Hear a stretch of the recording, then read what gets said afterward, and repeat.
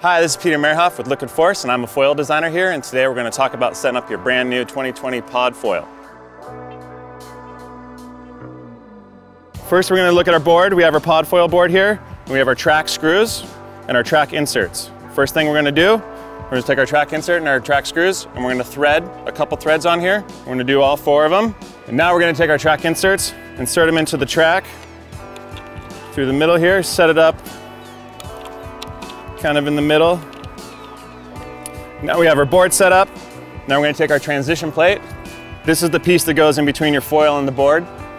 There's a front on here, and you're going to make sure this contoured side goes on the bottom of the board. Slip that in there. Next step is we're going to take our 27-inch mast here.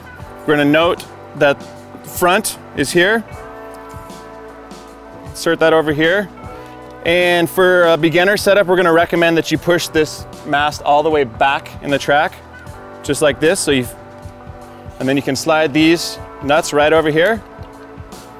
Now we're going to take our 5mm wrench. We're going to tighten everything down. Next step is we're going to take our fuselage here, and there's a couple things to note here. There's 3 holes in the front, 3 holes in the back.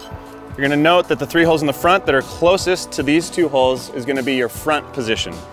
So we're going to take that, put it up here, take our mast screws, drop those in, tighten everything up. We got our wing set up. Here we have our front wing or our lifting wing. This comes with the 24mm length screws. We're going to pop this right over the 3 holes in the front.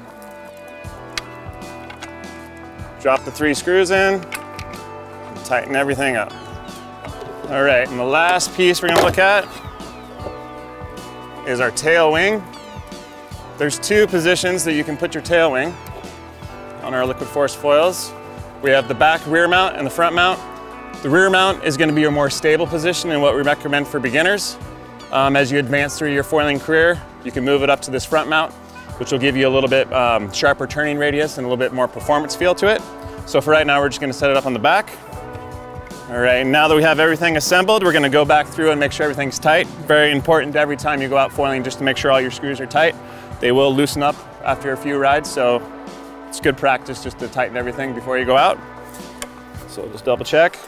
All right, now we have your brand new pod foil all put together. Looking super fun. So go out and have some fun.